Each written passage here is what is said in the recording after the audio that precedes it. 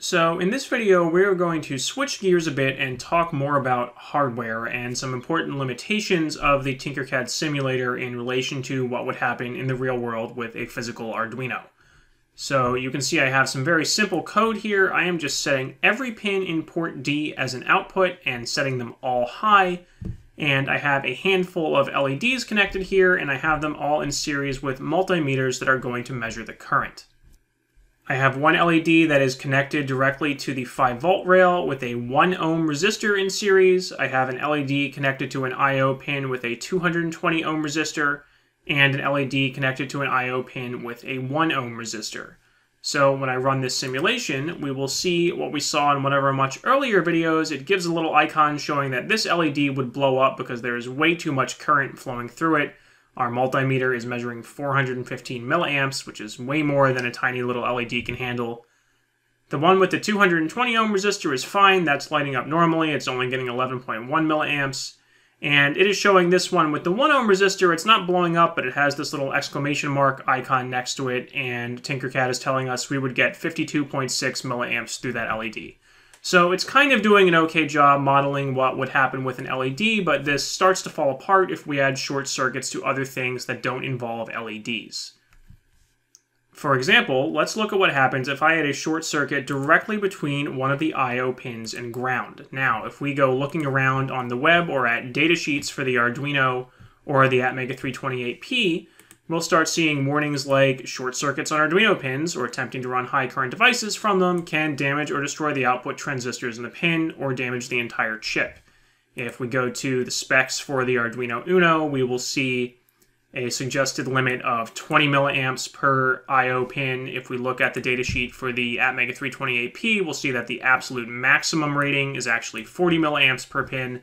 So with a direct short circuit like that, we would probably expect to exceed that maximum rating of 40 milliamps. But if we run the simulation, you'll see that unlike with the LED, we don't really get any icons or warnings telling us that something bad would happen there.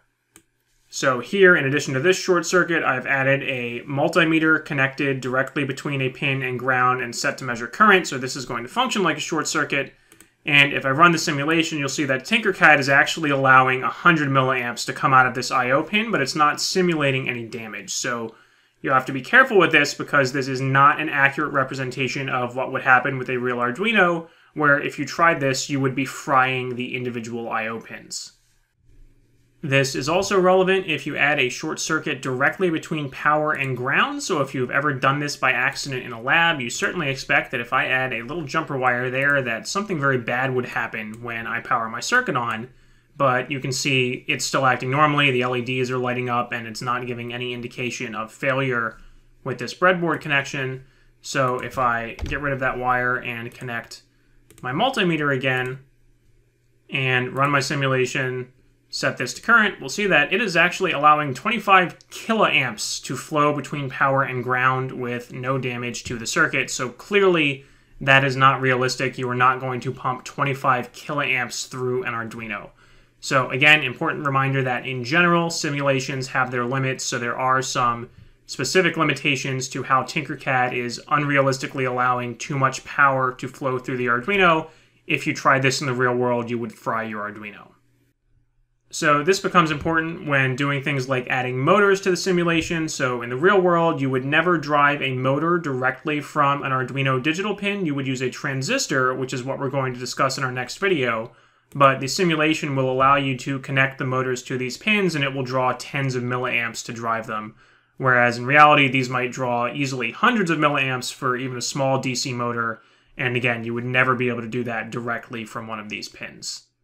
There is not a specific assignment for this lesson. What you can do is play around with motors and the multimeter feature, which we have not used before. So you can find these by going to Components All, scrolling way down until you see the different types of motors and the multimeters available under Instruments.